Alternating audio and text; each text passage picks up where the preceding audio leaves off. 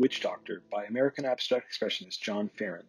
Painted in 1963, this painting measures 65 by 59 inches and is oil on canvas. John Farren had a diverse background, having begun his painting career in Paris in the 1930s. Gertrude Stein said of his paintings, "Farren ought to be a man who is interesting.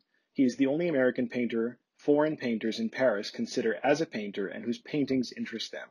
He is young, yet, and might do that thing called abstract painting."